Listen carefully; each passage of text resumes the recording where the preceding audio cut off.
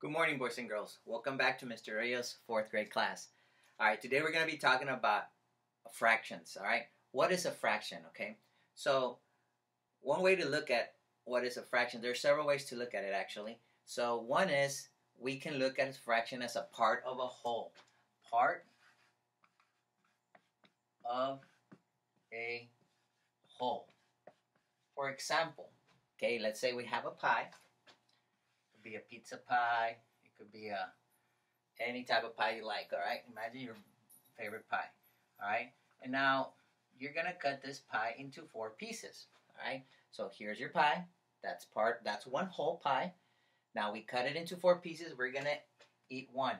So this is telling me that I actually ate one part of 4. Okay. One part of all that pizza, all right, pizza pie. Now, that's why it's called a fraction is part of a whole, okay? Another way to look at fractions are, like, you can think of fractions as part of a set. Part of a set. And really easy, we can think of a set could be anything, or a group of something. So, for example, I'm going to say, we're going to draw 4 pets. Okay, here's my cat. Excuse my drawings because I'm not very good at drawing, but here you go. Here's my little dog. Alright, and here is a chicken and a fish. Now, here is my set. Let's pretend that I have 4 pets. That could be a question. How many pets do you have? I have 4 pets. And if I ask you how many fish do I have? You can circle it. All right. So that's the question. I have 1 fish out of 4 pets. So that's what means what a fraction can be. All right. A fraction could come from a whole, like a whole, and cut into pieces. All right. Or it can come from a set, a group, and then you just count what they're asking, okay?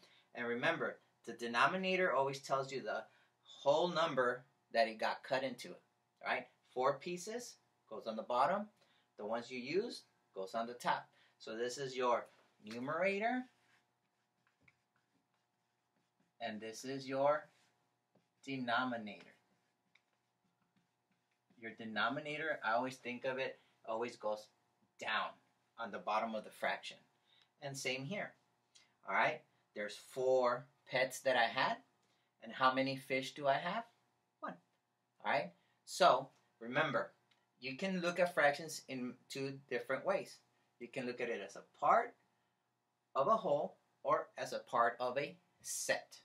All right, thank you for watching, and I hope you continue looking up at this video. See if you have any questions, feel free to contact me. Boys and girls, you have my information, so feel free to contact me anytime you want. And I hope you enjoyed this video.